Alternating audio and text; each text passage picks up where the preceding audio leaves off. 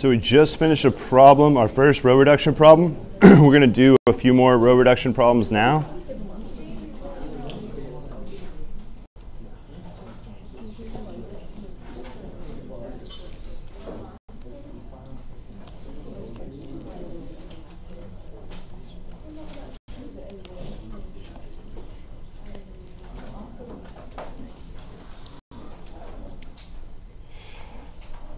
All right, we are going to do all these problems using matrices.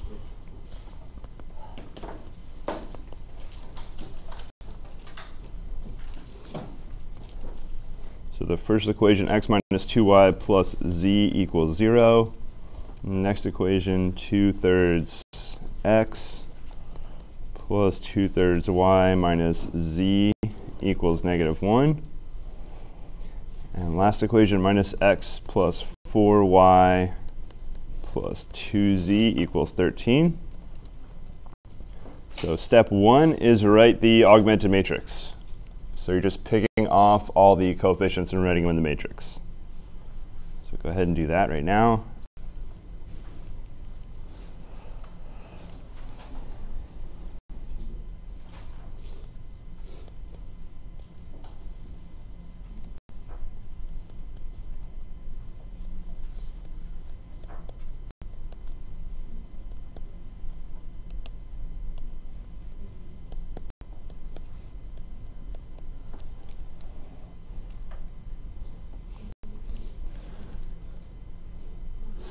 So again, our strategy, we want to clear out row 1, or column 1. So to clear out column 1, is there a way to deal with the fractions in the second row? What operation can I do to get rid of these thirds? Multiply by 3. Multiply by 3. So let's go ahead and do that, get out of fraction land.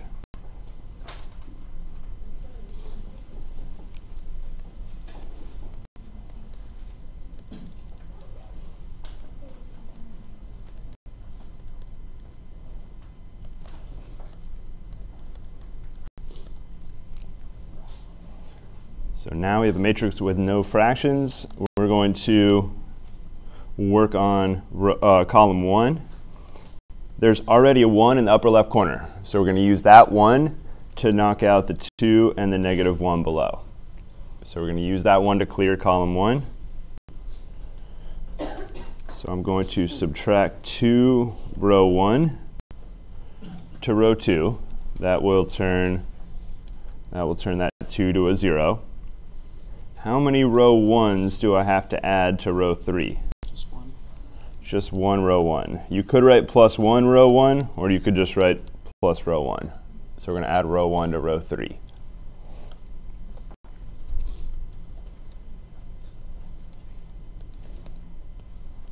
So again, I'm going slow because this is new right now. I'm going to pick up the speed and go way faster as we do more examples.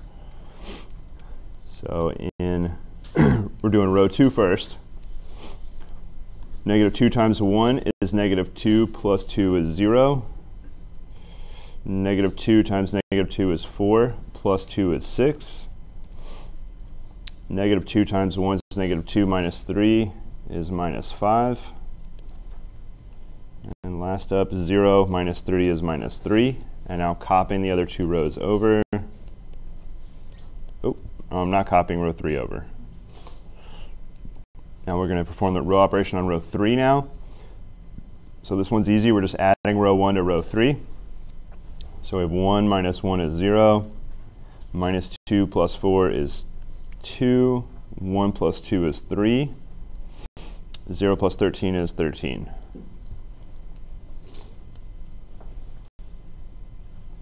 So any row operation questions on row 2 or 3?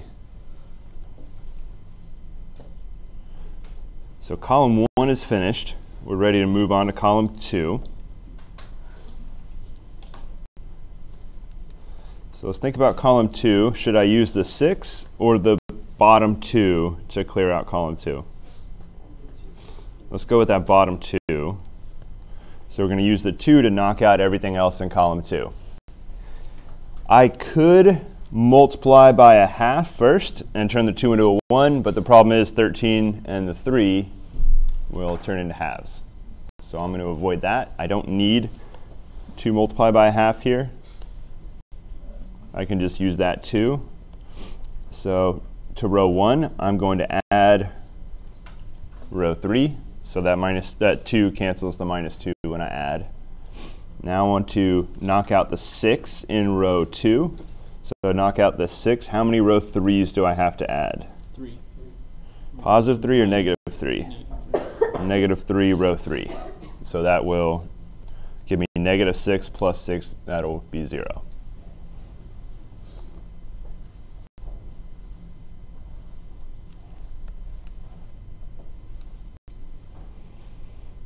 So we'll do row 1 first. So we have 2 minus 2 is 0.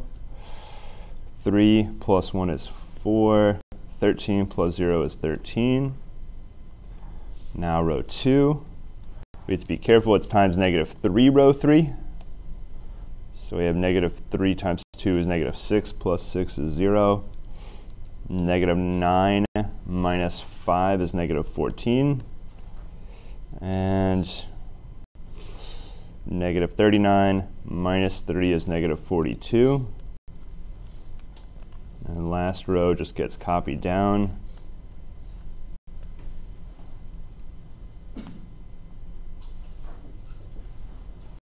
Any questions on those operations?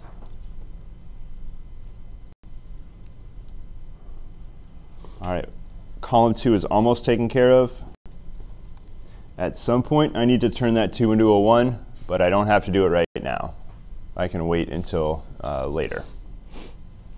So let's go work on column 3. Before we do that, what 2 rows should I swap? 2 and 3. So let's swap 2 and 3. That will put the zeros where I want them, give me that lower triangle of zeros. So row swaps are usually pretty easy to do. Second row is 0, 2, 3, 13. And the third row is 0, 0, negative 14, negative 42. Now I see the triangle of zeros. At this moment, I know there's no free variables because I can see all the variables getting locked down right there. So I can tell there's no free variables at this point. So let's focus on column 3. I could use the negative 14 and take out the 3 and the 4, except I'm going to have crazy fractions. So what can I multiply row 3 by to get turn that negative 14 into a 1? So I want to turn that into a 1. So negative 1/14.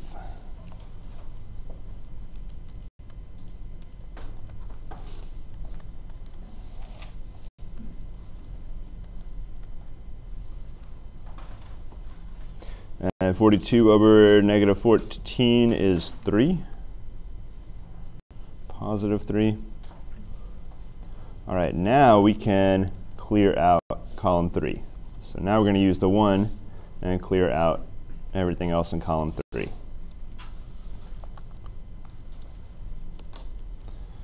So how many row 3s do I add to row 1?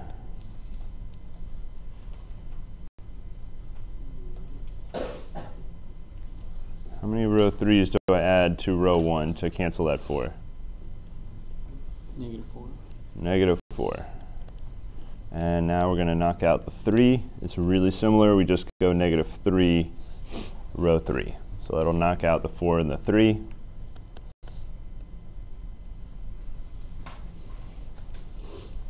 So row 1 is now 1, 0, 0. Negative 12 plus 13 is positive 1. Row 2 is 0, 2, 0. Negative 9 plus 13 is 4.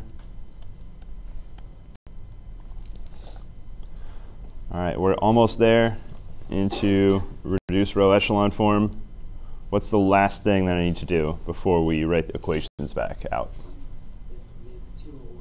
So how do I make that 201? That's the 2. So we're multiplying by a half in that row, and that will turn row 2 into 0, 1, 0, 2.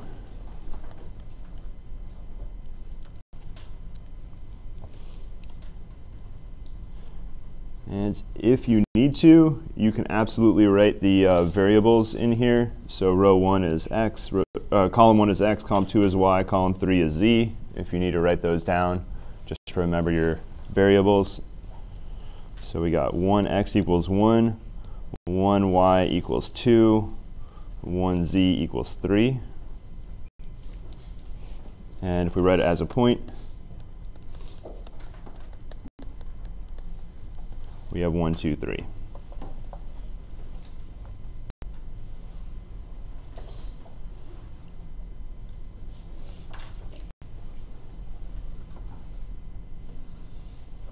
So row operations, you need to learn how to perform them and do them relatively quickly because a lot of things in this chapter revolve around row operations.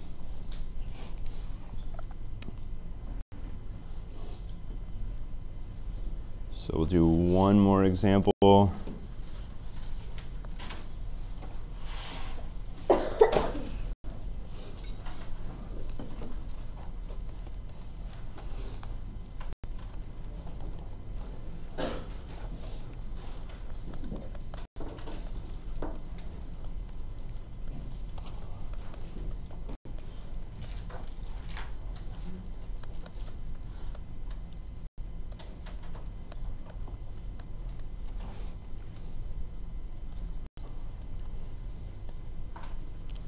So write out the matrix you get.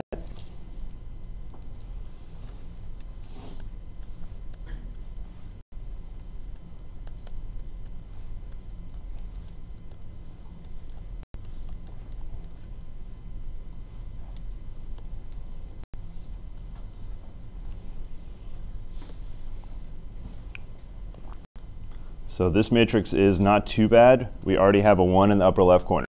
So we can start eliminating everything else in column 1. How many row 1s do I add to row 2? -2. And row 3, I just go -1 row 1. So I want you to do all the row operations to reduce this down. And I'll walk around and answer any questions, and I'll give you 3 minutes for this.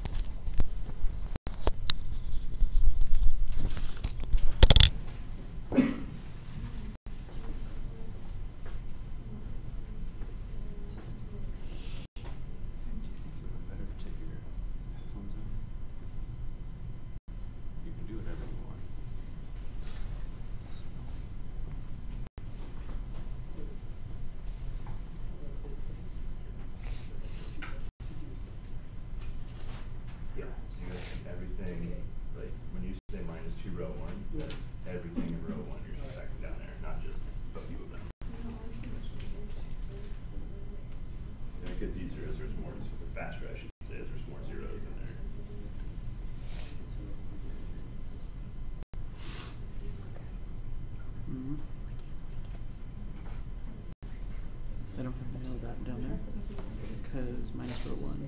So -1 times -6 plus 0 is -6. And then we're going to row 2.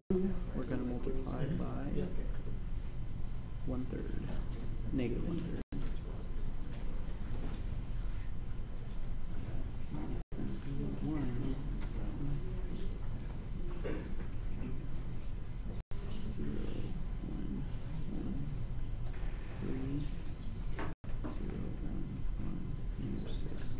Can't be right. Fine. Because how can 0, 1, 1 equal 3 and 0, 1, 1 also equal -6?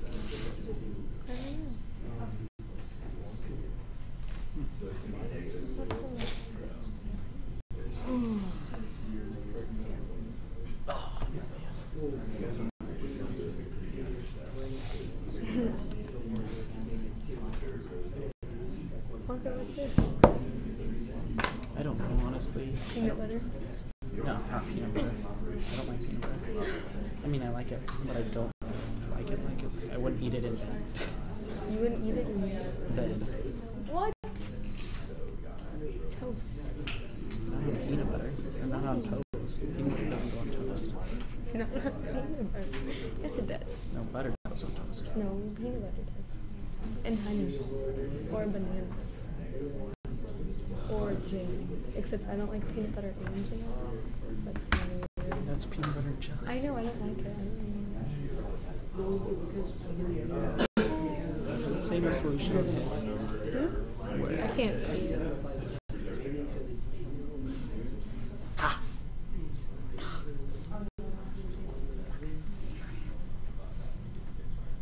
I guess we should just continue, and then we'll get the solution. Well, we get no solution right there. What? Because at the same 0, 1, 1 can't equal 3 and -6. Just keep going. Well, what will be the next step? Subtract row 1 from the rest of the 2. No, because then that would make -1 in here. Oh, okay.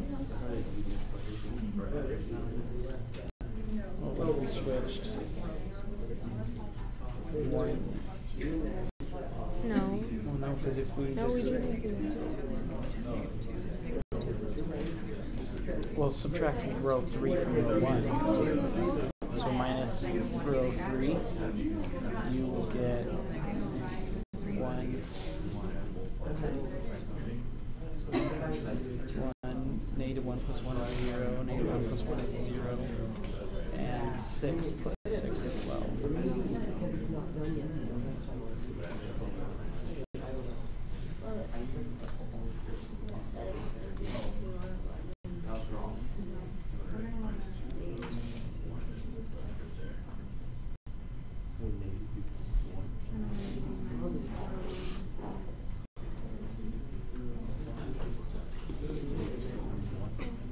Six minus 6 is 0. 1, 0, 0, 0. No, That's it. because negative times -6, -1 times -6 is 6, plus 6 is 12. Why are you doing plus?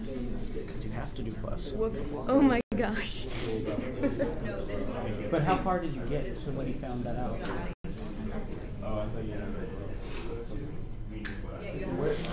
How did you get to? Can you hear me? I just want to know how you got -7. Okay, so we got to there and then we divided by. The whole point is to Switch the rows. Instead of dividing by -1/3 or multiplying by -1/3, you switch the rows.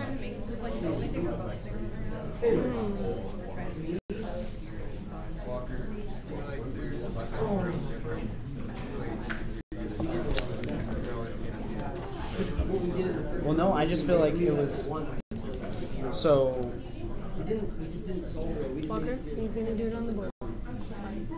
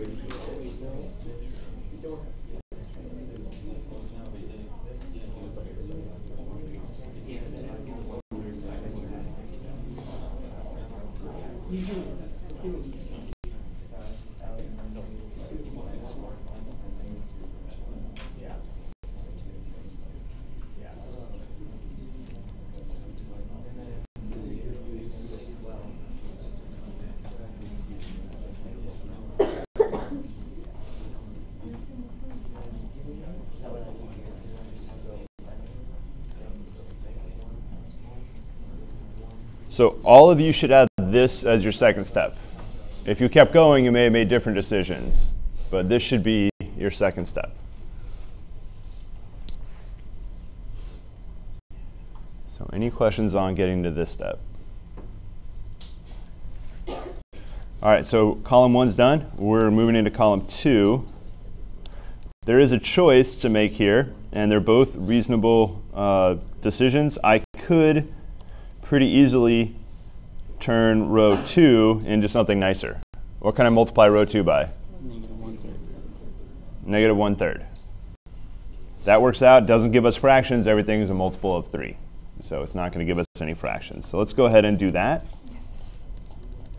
The other option is I could have used the 1 to knock out everything in column 2. That would have been a very good choice as well.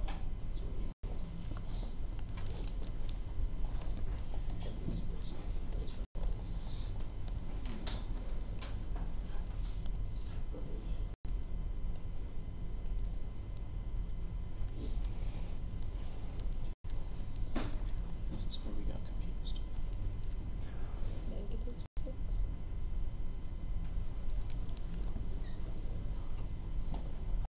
All right, what next? What is next in our strategy? So you can use either of these two ones. I'm going to use the one in the middle because that's where I want the one to end up at the end.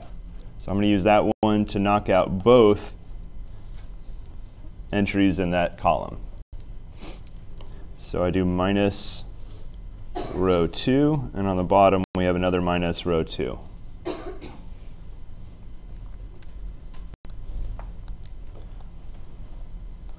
So take another minute and perform these row operations.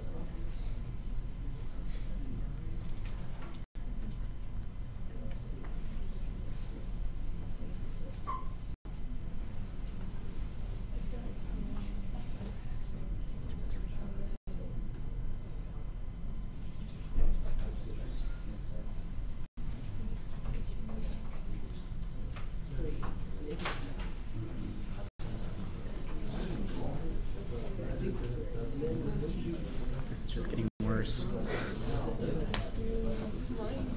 Well, no, you can see it's no solution in the second step.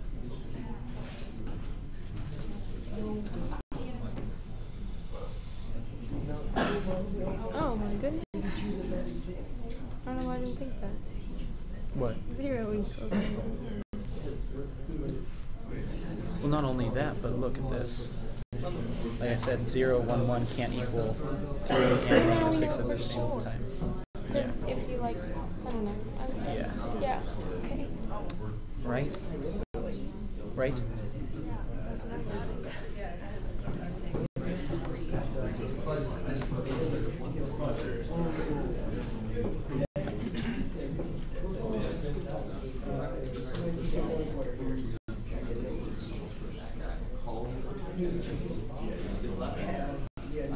Are you happy you did your cardboard testimony? Yes, definitely. Me too.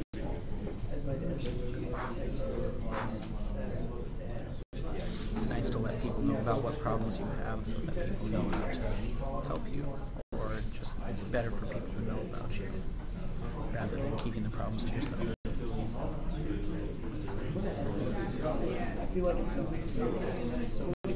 Yours definitely wasn't really about sin, but it was about the way you felt. Mine was about sin. The best way, I think, is bring sin out into the light, because darkness can't survive in the light. People know what you struggle with. People... No, but sin-wise, I mean, you couldn't really help the way you felt in that sense. But now, I'm not saying, anybody's cardboard testimony is better than the others. I'm just saying any problem that you have and you bring it out to people and tell people this is what I'm struggling with, I need help with it. It's easier to... I hate when that happens. It's easier to overcome something if if you're battling it with other people rather than by yourself in secret. So right here, when we see that 0, 1, 1 equals 3 and 0, 1, 1 equals negative 6, can we just say it's no solution right there, or do we have to go farther to say 0 equals negative 9? Go further. Oh, gosh, dang it. Oh, there's one step. Sometimes. No, I mean, your question is how early can I say it's obviously no solution? Yeah. Okay. I would say it's not entirely obvious at that step. Okay. All right, so I'm going to go ahead and perform these operations. Row 1 is going to get modified. 1, 0, 0, 3. Row 2 is copied the way it is. Row 3 is going to change. 0, 0, 0, minus 9.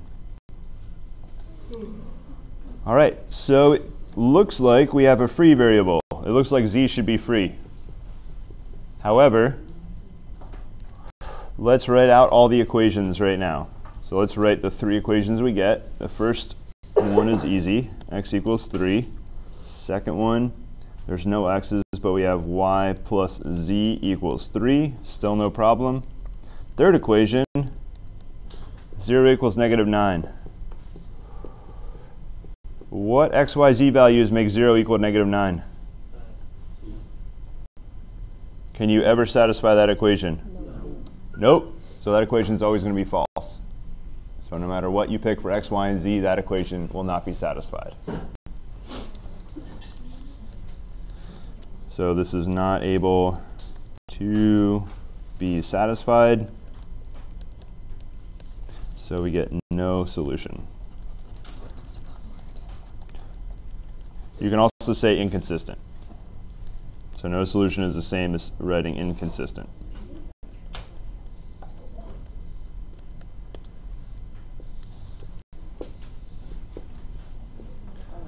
So I got a question which was basically how early can you say no solution? So my answer to that is when it's obvious, and I don't think it's obvious until you have a row of zeros ending in not 0. That's when it's obvious. So technically, if you have enough intuition, you can tell me no solution in the previous step. If you have a truckload of intuition, you might be able to tell me that step or maybe even way up here. But I would say it's way less obvious the further back you go.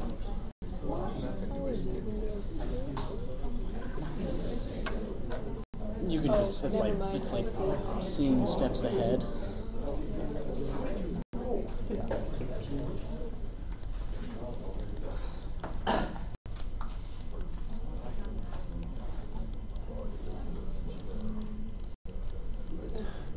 So all the solutions we got in the last few problems were all either no solution or just single points.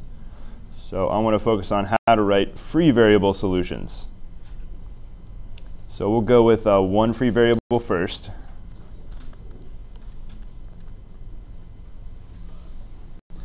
So let's say you end up with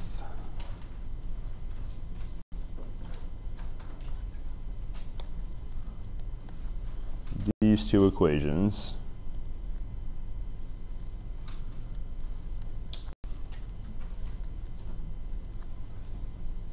So we can clean this up a tiny bit. I could, if this is our system, I could clean up column 2 a little bit. But if I clean up column 2, column 3 is going to look a little worse. That 0 in column 3 is not, or the 0 in column 3 won't be there anymore. So if I do this operation, it's totally okay. To do this, we'll go minus row 2. That gives us 1, 0, negative 3, negative 2.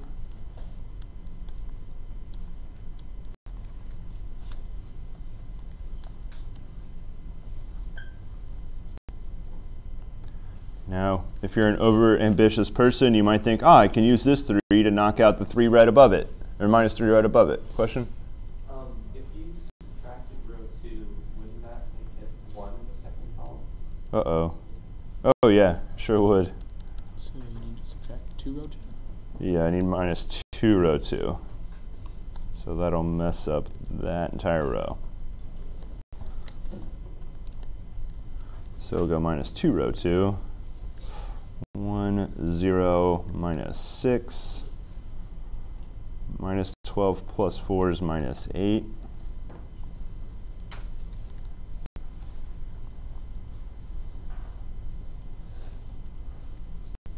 So we got column 1, column 2. Now you can still look in column 3 and think, oh, well, I can get rid of that minus 6. How would I get rid of that minus 6? Plus 2 row 2. Plus 2 row 2. So go ahead and perform that operation.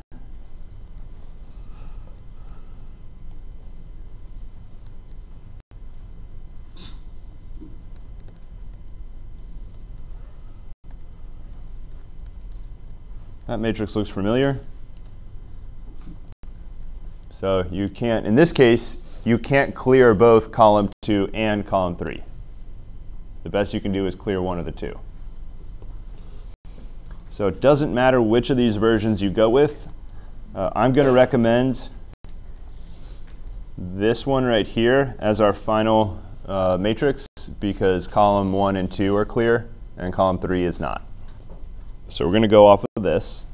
I don't need this last matrix. What I wanted to show you was you can't necessarily always clear every column. And the reason you can't clear the third column is because there's a free variable here. So let's look at this matrix. All right, I'm going to circle the ones that lock down variables. We have x, y, z, and our constants over here. So what this tells me is x and y are fixed, are locked down. The variable z, there's no 1 down below. So z is free.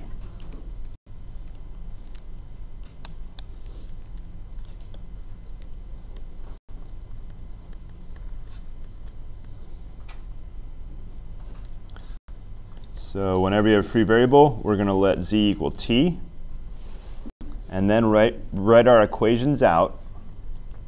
So our equations are x minus 6z equals minus 8. Our second equation is y plus 3z equals 6. There is not a third equation, but I have this let z equal t. So I'll write that down here. So I want to do some work and end up with a solution that looks like x, y, z equals something. So that's the way I want my solution to look. X, y, z equals something. Well, I already know what z is. Z is t. So that's easy to fill that in. What about x and y? So the way we're going to figure out what x and y are, I have them written down. All I'm going to do is solve for them. So I'm going to solve for x and then solve for y. And this is easy linear algebra to do. So we get x equals negative 8 plus 6z. And the last step, I'm going to substitute t in for z. So that's x. Now we're going to figure out what y is from the second equation. So y equals 6 minus 3z. And now substituting t in, it's 6 minus 3t. Once we know x and y, we get to fill them in right here. So x is minus 8 plus 6t, and y is 6 minus 3t.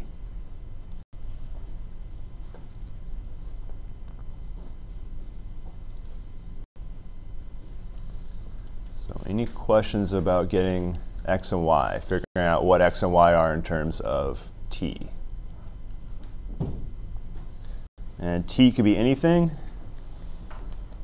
So t is any real number.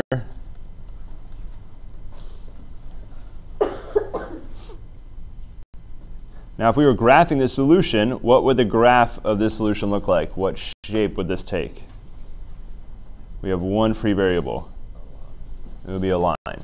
So that's what we'd be looking at, a line in 3 dimensions.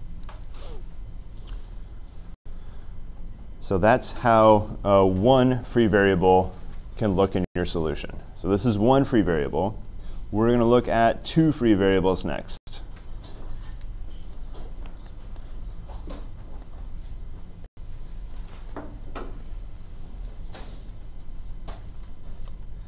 So two free variables is going to look similar.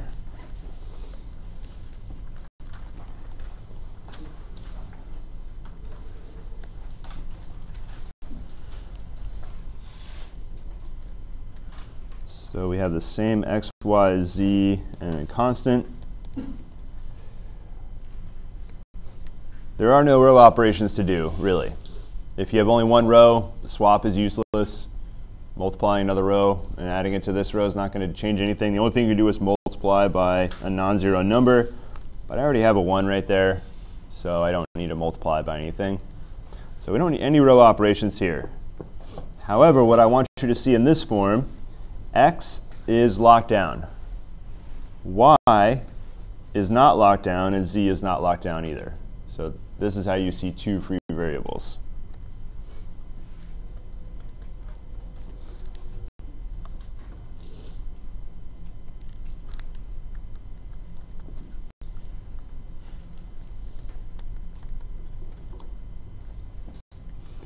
Now, what you're more commonly going to see is the second and third row filled up with zeros. This is more likely what you're going to see in your matrix, is rows of zeros. And of course, rows of zeros correspond to the equation 0 equals 0. So they don't really tell you anything. So if you have a row of zeros, you can basically erase it. It doesn't tell you anything useful. All right.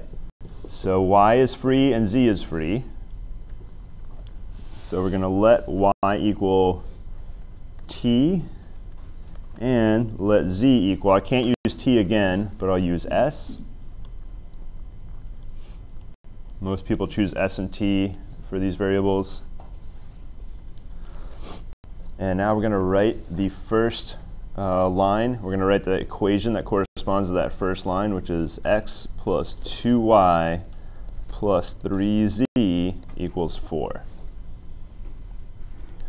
So we're going to do some work, and what I want my solution to look like is the exact same form, x, y, z equals some point in 3 dimensions. So we're going to do the same thing we did last time. I want to know what x is. So we're going to solve for x. So I subtract, so we got 4 minus 2y minus 3z is x. And now substitute in s and t. So I said y was t, so we have 4 minus 2t minus 3s. So there's my x equation.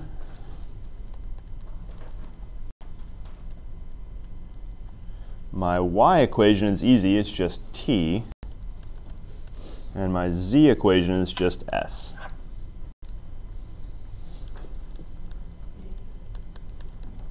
And this is any real numbers, s and t. So this is what my solution will look like. So any questions writing down the solution? It's always going to look like a point, usually 3 dimensions. It can absolutely be in 2 dimensions or 4 dimensions, but generally they'll be in 3 dimensions.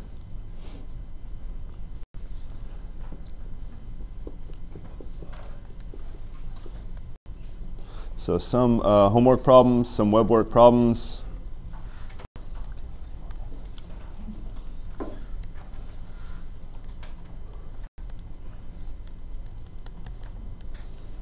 Are written as vertical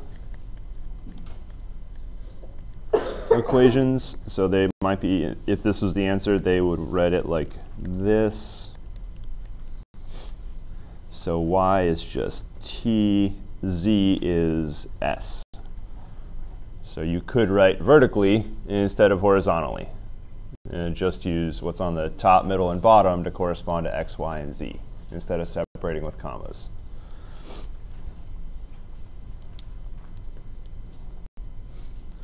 And there's 1 or 2 questions that you have to separate things out the way I'm about to write.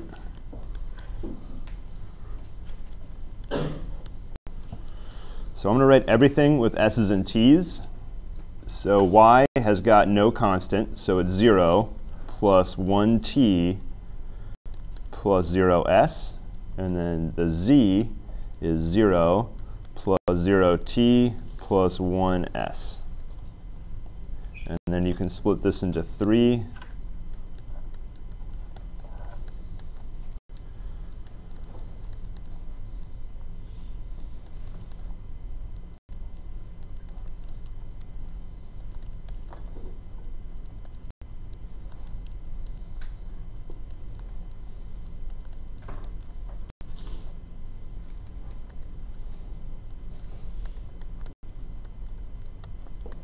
And now I'm just going to factor the t and the s out.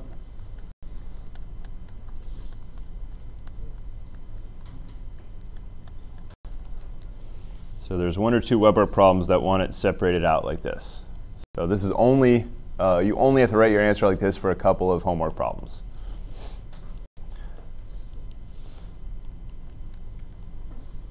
So this is really only for some web work problems. If you go further in linear algebra, you'll write solutions out like this, or if you go to calculus 3 or 4, you'll sometimes write like this as well.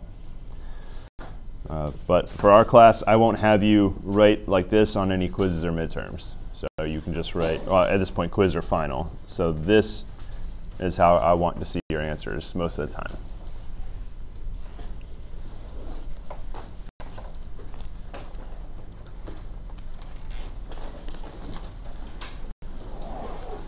So we're going to start on determinants next.